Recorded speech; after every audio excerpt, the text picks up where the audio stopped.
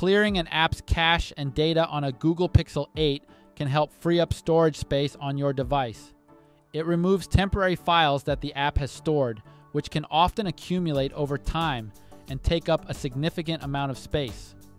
Here's a step-by-step guide on how to clear an app's cache and data on your Pixel 8. Start by opening the Settings app on your device. Inside the Settings screen, scroll down until you find the Apps option and tap on it. Tap See All Apps, and you will see a list of all pre-installed and downloaded apps on the next screen. Find and tap on the app from which you want to clear cache and data. You can use the quick search function to find the app faster.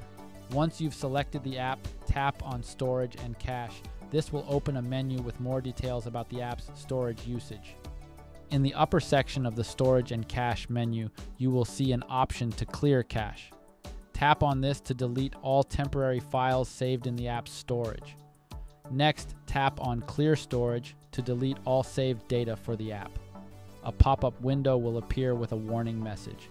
Read the message, then tap on Delete to confirm. After these steps, all the app's data, including files and settings, will be removed from the device, and the app will return to its factory state.